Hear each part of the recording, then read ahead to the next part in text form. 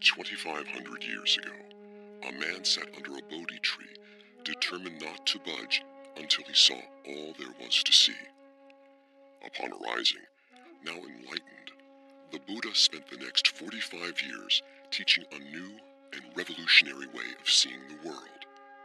The essence of his teachings, called the Dharma, was articulated in the Four Noble Truths, where he taught the path to the end of all suffering. Central to these teachings was an important notion that the Dharma is not just about humans. Rather, it includes all of the beings who share the earth. During the course of this film, we'll explore what the Buddha taught us about animals and our relationship to them.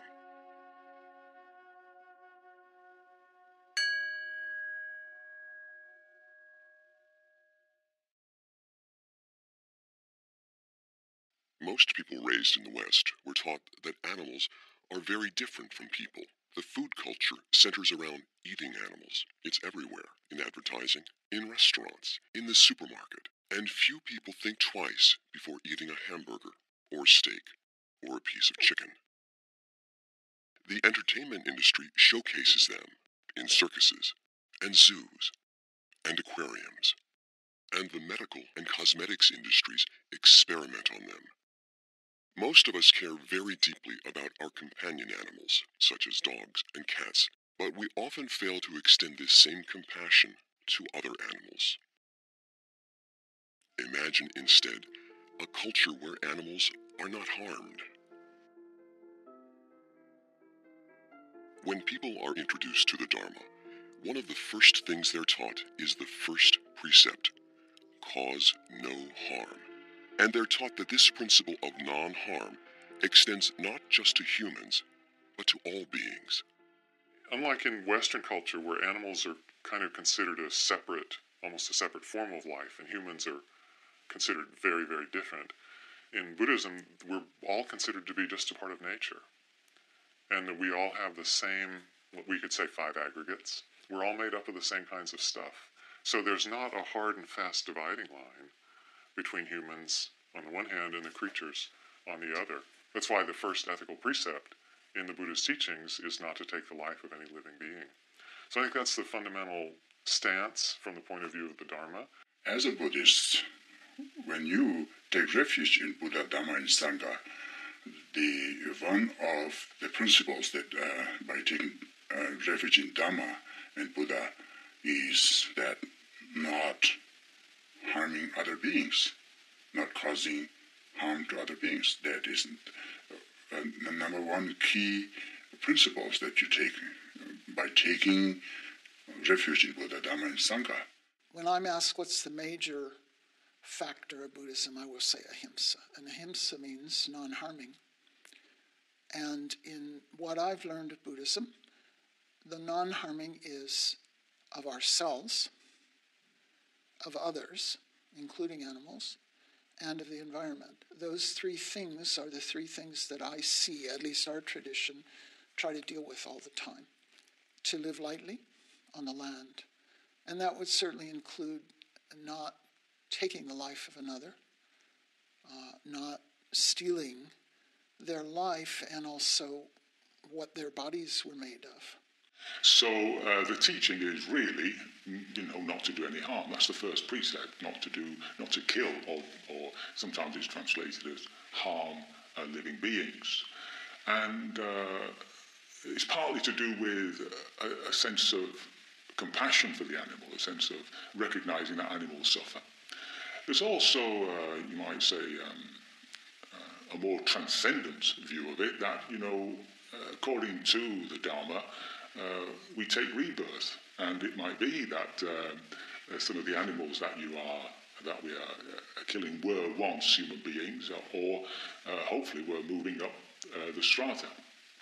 So I think it's basically seeing his teaching as a whole and putting all animals within that process of liberation. I'm lucky in a sense I've taken the precepts in all 3 traditions. I'm a joint monk now in the Tibetan tradition and the Soto Zen tradition. But in my early days I trained in a Theravada tradition and spent a short time as a Theravada monk. So I've taken the precepts in all 3 traditions. In the early tradition of Theravada, the first precept was translated to me as Panatipada Vanamani Sikapadang Samadhyami. I undertake the rule of training to refrain from causing injury to living things. That's all living things. That's how it was taught to me. And that's how I teach people. All living things. So we refrain from harming them. That's the same in the Tibetan tradition, because in the Tibetan tradition, the Vinaya is based on the early Patimokkha tradition anyway, so the precepts are more or less the same.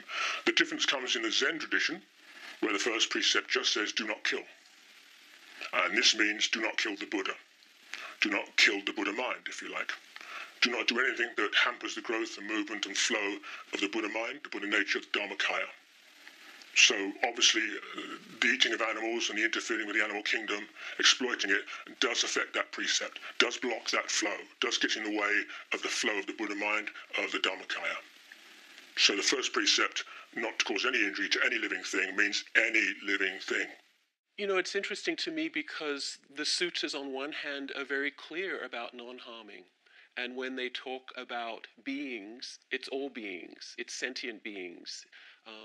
Included in the first precept of non-harming is to not take life.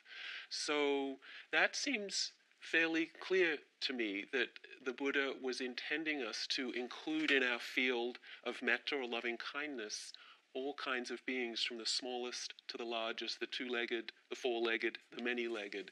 So that's really how I hold it, and certainly how I try to live my life. And I don't claim to be perfect. There are challenging situations about that. But the first precept of non-harming is really very dear to my heart, both as an attitude towards, you know, people that I meet, certainly, but as I said, to all beings, and really acknowledging that to each being, their life is precious. To practice compassion, to practice loving friendliness, metta, to appreciate, to develop, appreciate the joy of life. We always say we abstain from killing, one of the 5 precepts. So this precept applies to everybody. Buddhism has 2 main branches, Mahayana and Theravada. In both lineages, the Buddha talks about our relationship to animals and the fundamental question of the morality of eating them. In the Mahayana scriptures, the Buddha is unequivocal, addressing the subject in detail in the Lankavatara Sutra. For innumerable reasons, the Bodhisattva, whose nature is compassion, is not to eat any meat. Thus, Mahamati, whenever there is the evolution of living beings, let people cherish the thought of kinship with them, and thinking that all beings are to be loved as if they were an only child, let them refrain from eating meat. If, Mahamati, meat is not eaten by anybody for any reason, there will be no destroyer of life. Thus, Mahamati, meat eating I have not permitted to anyone. I do not permit, I will not permit. There are many different quotes of the Parasist Buddha talking about different lives and not eating meat. One of the very strong statement that Buddha had is, I condemn meat eating in all means. I have never approved of meat eating. I will never approve of meat eating. And I do not approve of meat eating for my followers. For all sentient beings are equal to me like my only son. For bodhisattva vows, lay people can also take bodhisattva vows if they choose. Monastics have our monastic precepts that are different from lay people, or at least more elaborated than what the lay people take as the 5 precepts. But the bodhisattva vows, they can also take vows, and the bodhisattva precepts will prohibit meat eating, whether you're a lay person or a monastic. It's very explicit. So Buddha's main teaching is be vegetarian. Main teaching is don't kill animal, don't kill human body, don't kill animals, don't lying, don't stealing, very nice, honest, compassion for other to take care, for how is I can do other to benefit. Only these things, remember, he said. The Buddha also addresses the subject of eating animal products in the Surangama Sutra. Bhikshus who do not wear silk, leather boots, furs, or down from this country, or consume milk, cream, or butter, can truly transcend this world. In the Theravadan scriptures, only a few passages address the subject of eating meat. In the Jivaka Sutta, the Buddha discusses a notion called the three purities, saying that monks are not allowed to eat meat unless they know the animal was not killed for them. Jivaka, I say that there are three instances in which meat should not be eaten: when it is seen, heard, or suspected that the living being has been slaughtered for oneself. I say that meat should not be eaten in these three instances. I say that there are three instances in which meat may be eaten: when it is not seen, not heard, and not suspected that the living being has been slaughtered for oneself. So one of the monastic rules in Theravadan Buddhism is that monks are allowed to eat meat. And I think that was a very practical thing at the time of the Buddha, as I understand it, because of the simple concept, beggars can't be choosers. And we have these penniless, wandering vagabonds who need to sustain their bodies in order to carry on their Dharma practice. If they went from house to house and said, no, I have to have a special kind of food, no, don't give me that, it would have been much harder for the lay community to support them. So the Buddha said it was permissible for them to eat meat as long as they didn't know, hear, or suspect that the animal had been killed specifically for them. If they suspected that or knew that, then they weren't allowed to eat that meat. So I think what the Buddha was saying is that as agents, we shouldn't, where we have a choice, we shouldn't be involved in that chain of killing. Even though the bhikkhu had not done the killing and someone else had done that, it was still considered improper if it was killed with the bhikkhu in mind. In a modern consumer society, when we walk into the supermarket, one has to wonder, who have those animals been killed for? And as an average consumer, it often feels to me like they were killed with me in mind if I buy that meat. So an updated understanding of that could be in this modern consumer society. By buying meat and fish products, we are participating in that same chain of killing that the Buddha recommended against. And so the rule was made that if you didn't kill the animal yourself, you didn't request it to be killed for you, and you are not aware that it was killed on your behalf, then karmically you are pure, because you were just wandering around through the villages collecting whatever people happen to want to put in your begging bowl. But in a situation where actually you are in charge of what you can eat, and you go into butcher shops and you buy meat, then in a way the very fact that you're buying it is saying that you are subscribing to the whole culture which rears meat to be killed for consumption. I mean, they only raise and kill these animals because people buy the meat. If we didn't buy it, that particular industry would die out. That if somebody goes into a market, say on a Tuesday, and orders a piece of chicken, at the sales counter somebody will click some kind of calculator which will determine on Tuesday a piece of chicken was sold, which will send out a message for next Tuesday that we have to meet the same quantity of chickens to satisfy our customer base.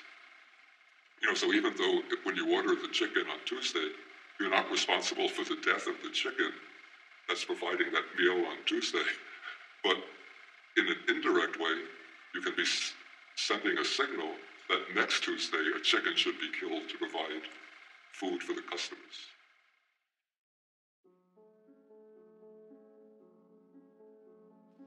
Many people who have not spent time with animals don't realize just how much like us they are. They're smart, sensitive, emotional, and it doesn't take long to realize that every animal has his own unique personality. However, Despite their being sensitive, we often treat animals with extreme insensitivity, even cruelty.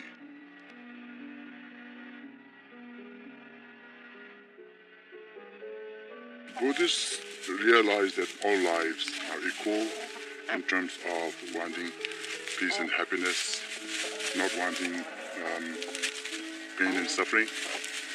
We are all same sentient being, just we have a different form of life, but in terms of living the life is same, human or the animal, and same desire, same right to live in peace and happiness. The Dharma relationship to animals, first and foremost, is the recognition that animals have consciousness, which means that they feel. Animals is like ourselves. They also appreciate the kindness. They also fear of death and avoid sufferings, and also desire for happiness. I think we are human beings. We understand what is suffering and what's the happiness, and also we advance enough to understand that the other animals also have that feeling as well. You only have to live in a place like this where we see deer out the window and the mother deer with her little babies in the spring, and how tenderly she takes care of them and how much they look to their mother for safety and protection and follow her and feel safe with her, and to know that there's a bond there that's really precious for them. And in seeing that, it opens our hearts to that sense of connectedness. So I think just for people to broaden their understanding of animals and the animal experience is an important part of this consideration of choices in what we eat. These animals are sentient beings that live, have their lives. And so I want to be able to treat the animal world with great respect, with great kindness, and that they have just as much right to be here as any other being. For most of us, besides our companion animals, our main relationship to animals is the food we eat. Yet because the process of food production is hidden from sight, it's easy to avoid the connection between the food on our plates and the animal she once was.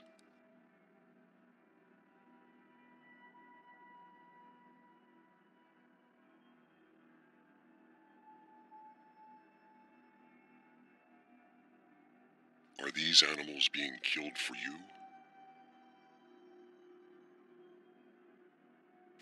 And normally people have no idea what animals go through. It will only be realized when you get to see what actually happens in the slaughterhouses. Until then, you wouldn't realize. And when you see that, actually, you will feel if that is really appropriate to eat them. It's really horrifying. Certain slaughterhouses have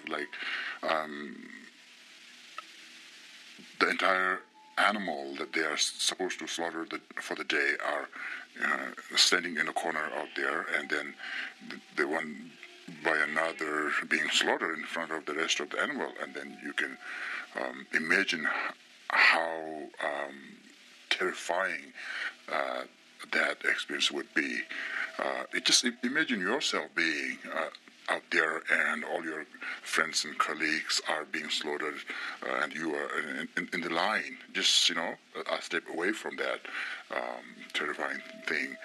According to most religion, talk about hell, like most horrifying, suffering realm, but I can't imagine there is something more horrifying and painful, so-called hell, than those horrifying experience when you are lined up in the slaughterhouse.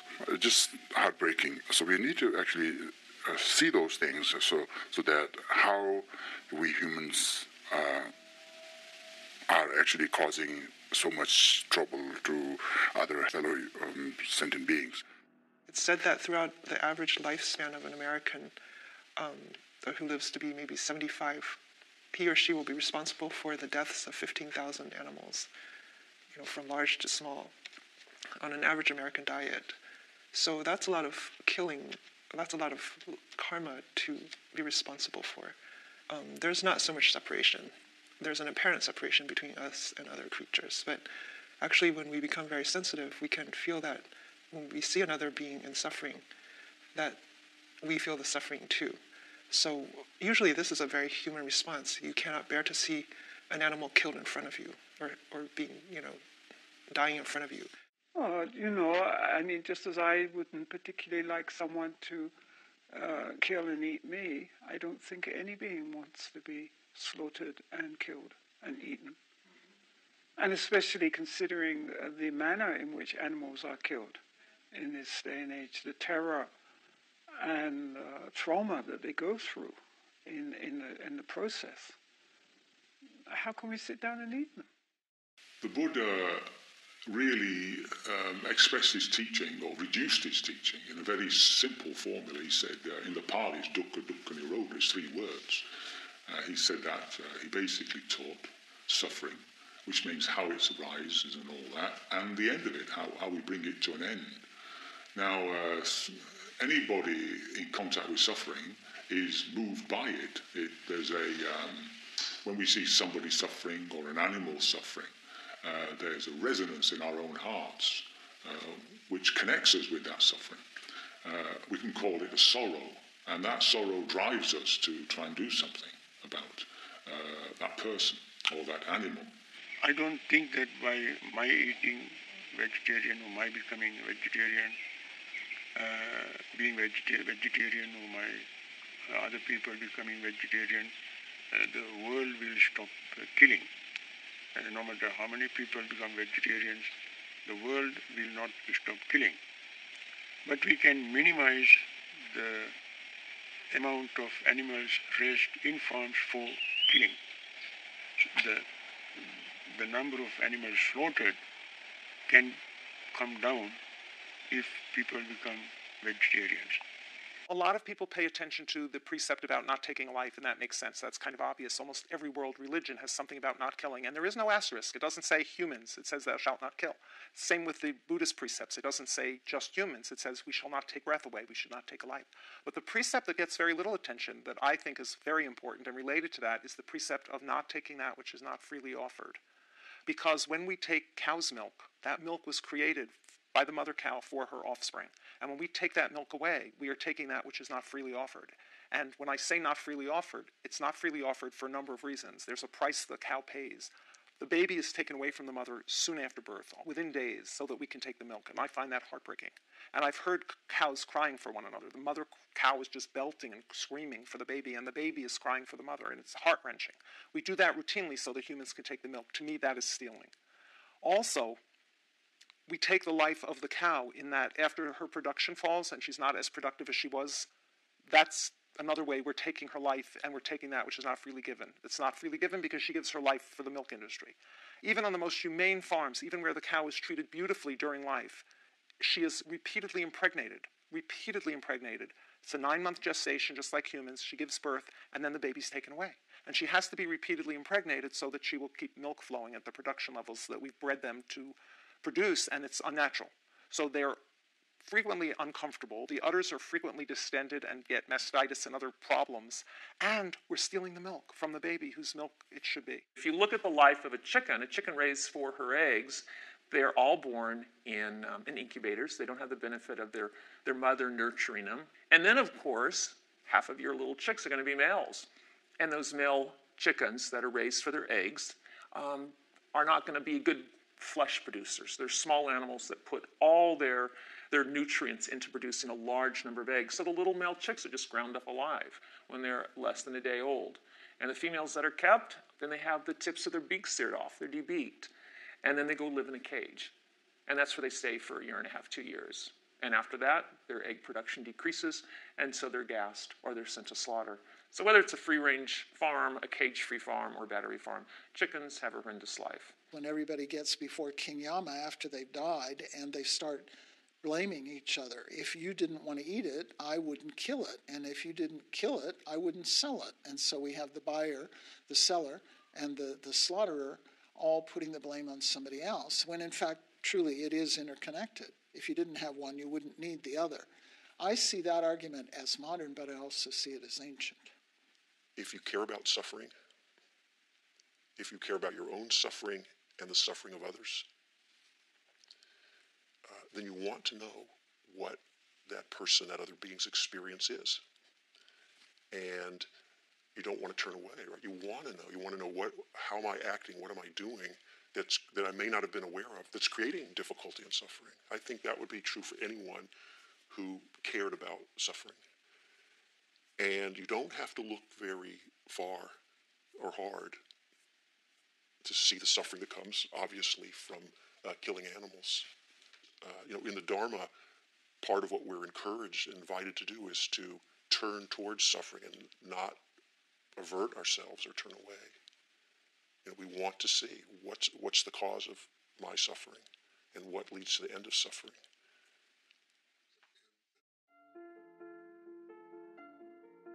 Of all the things we can do to help alleviate the suffering of animals, the most important is to stop eating them. You might also consider no longer consuming their products, such as milk and eggs. When you do, you may be surprised at just how good vegan food tastes. For those who find it difficult to stop all at once, a gradual transition may be easier. Maybe start by choosing one meal a day, or one day a week to be vegetarian or vegan. Try substituting soy milk for cow's milk in your breakfast cereal. It just takes 1 second to decide stopping. It doesn't make any huge chaotic change in our life. It's just we eat something else. It's so simple. It can be done instantly. So less effort for the very big result, ethically, for the animals and other poor people, for the planet, for our own health. It seems that a sensible mind should say this is not an extreme perspective, this is the most reasonable and compassionate point of view. It's also about the environment that we need to protect. The environment, not just about water and atmosphere, greenhouse, but it's also about forests. It's also about animal life that we need to protect because it's an important ecosystem. So I think vegetarians a very holistic approach for us to embrace all that awareness and also the kindness and compassion practice are very much together in a very holistic way. The point with vegetarianism is that in this modern day and age where food is so easily obtained, there doesn't seem to me to be too much excuse to eat any kind of food which has caused pain to another being. I mean, it doesn't seem to fit in with our whole idea on compassion and bodhicitta. Previous to my monastic ordination, I was married and I had a child. I was once out with my son in the stroller. A lady came by and was admiring him and went for that typical pinch the cheeks little movement and said something to the effect, "You're so cute I could eat you." And at that moment, it hit me like a proverbial ton of bricks that all the animals that I ever eaten are somebody's child. And I certainly didn't want my child eaten, even figuratively. So that was my transition from being a health-conscious vegetarian to an ethical vegetarian. How can we bring this compassion to all beings? Yes, we may not be able to do it all the time. We may inadvertently be causing harm, but how, again, as I came back earlier, to cause the least harm possible and to become educated, to become aware of what actually is here. In early days of my life, I was not a vegetarian. I ate all kind of meat. But later on, purely because of my conscience, I thought it would be much better if I become a vegetarian. I have seen animals being slaughtered. I have seen animals raised for meat in farms and so on. I have seen animals suffering. And therefore I felt a little guilty of eating meat. I have to, when people ask me to talk on Dhamma, I talk on metta, living friendliness, meditation. Also I teach. And when people ask questions about meat eating meat, this appears to me not compatible. Yes, I was a monk in South Korea back in the 80s, and it was in a monastery. When I got there, I realized that they were vegan, what we would call vegan. No meat, dairy, or eggs, no wool, silk, or leather, and it really deepened my commitment to being a vegan. The practice of plant-based eating had been going on for centuries, maybe for 700 years, and it was part of the practice of deepening meditation, the idea that it's difficult to go deep in meditation if I'm acting in ways that are not ethical and harming other living beings, disconnects me from the root of compassion and meditative equanimity. We're all raised in a society where we're forced to disconnect from our natural wisdom and compassion. If say I'm no eat meat, 1 year I no eat meat, that's also good benefit. If say I'm 1 month no eating, that's also good.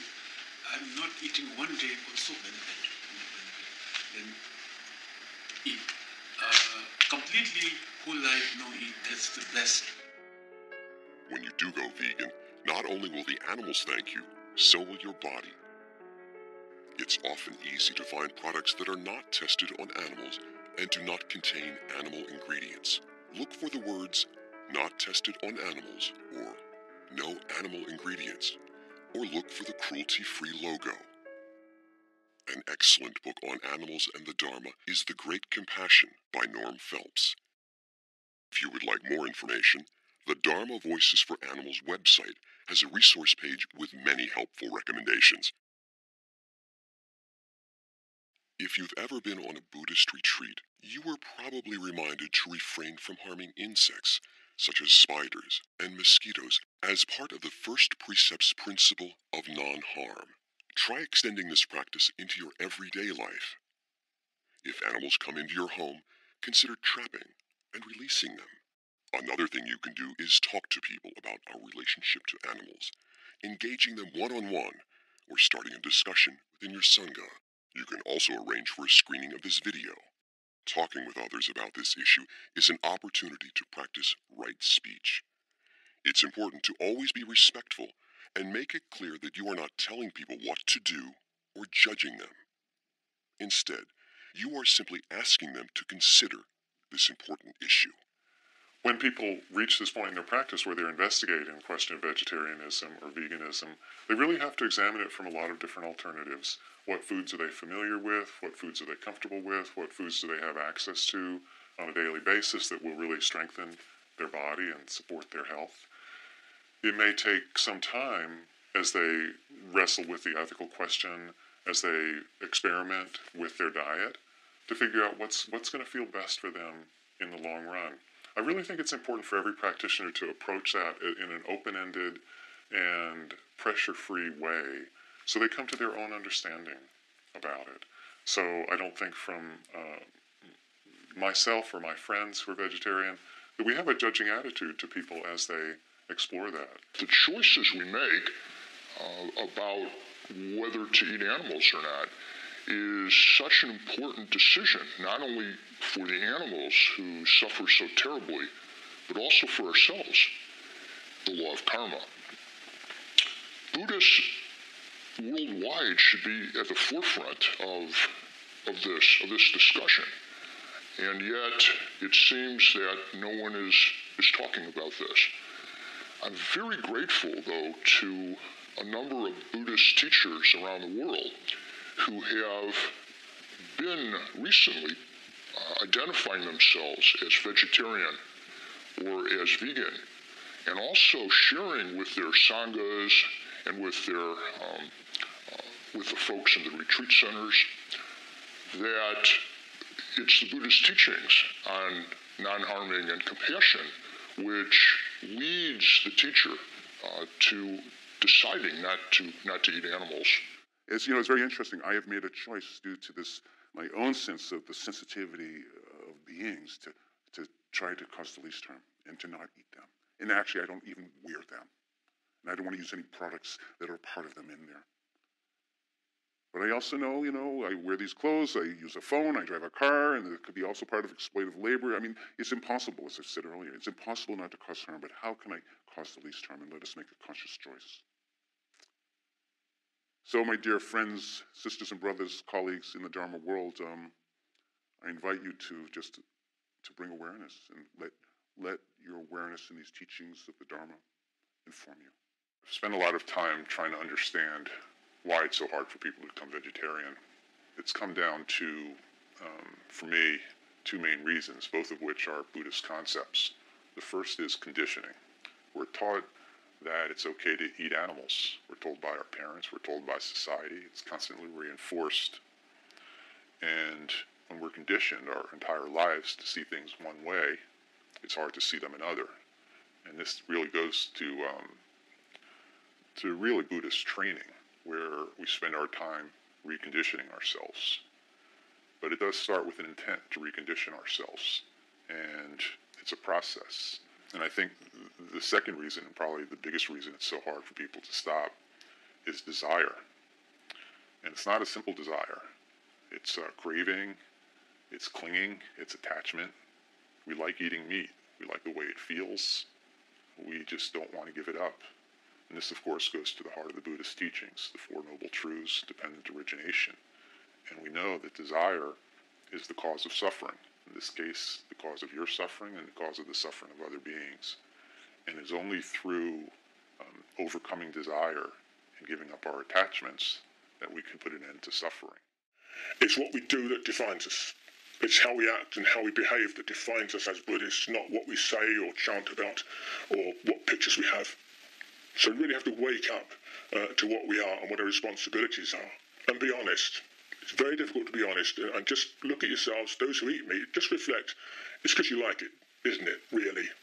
I've heard people say, I'm just not ready to give it up yet. So that's an honest answer. One could explore that, and there could be a lot of what's going on if you were to unpack that.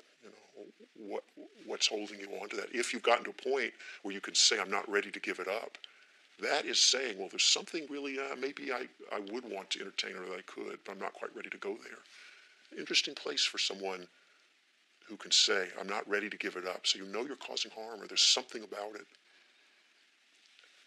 I would see that as to be a really rich and fruitful area for investigation.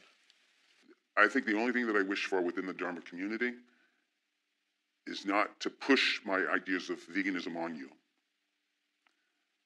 but to investigate for yourself what is true.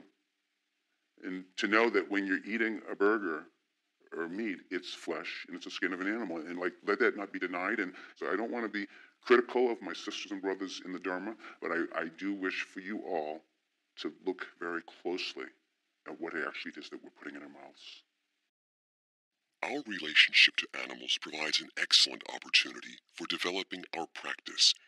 By being continually mindful of how our actions impact animals, we can cultivate compassion and non-harm and other wholesome Buddhist qualities.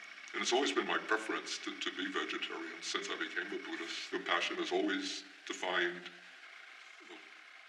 very simply with the same fixed expression, which is it's the quality of the heart, or it's the quality that makes the heart of a good person tremble with the suffering of others, and it's the wish to alleviate the suffering of others.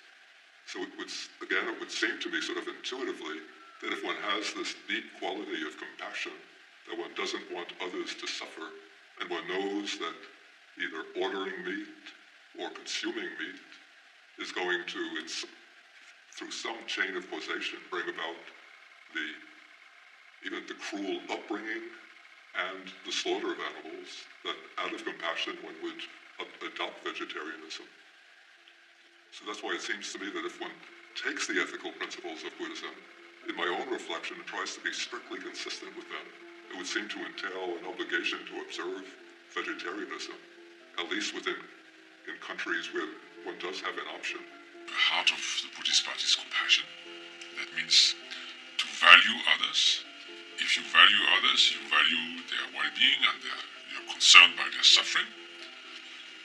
And so it seems aberrant to survive at the cost of others' suffering.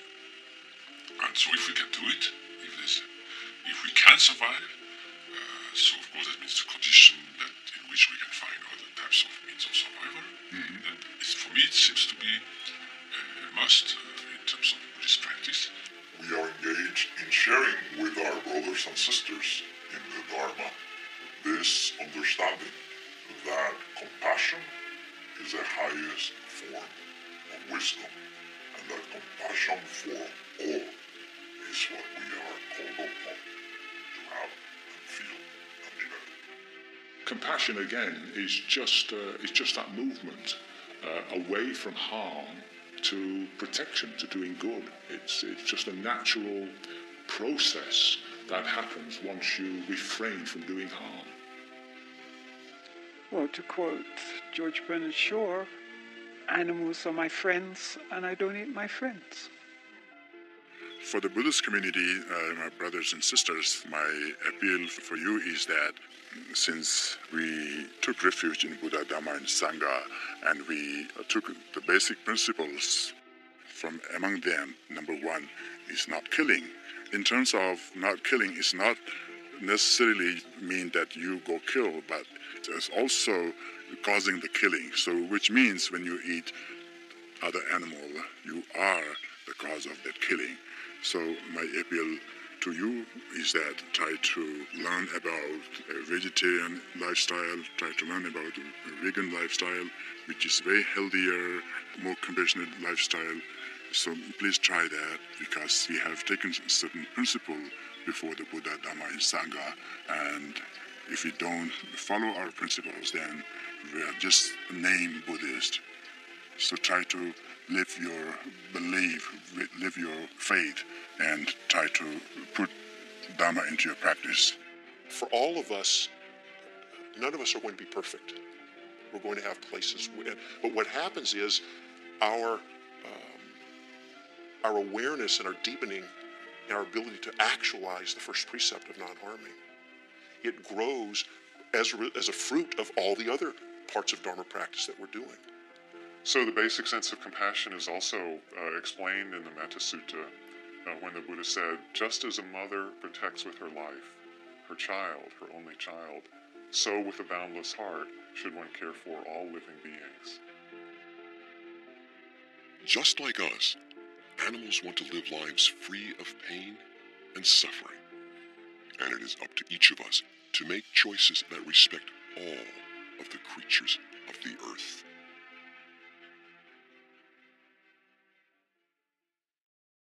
May all beings be happy.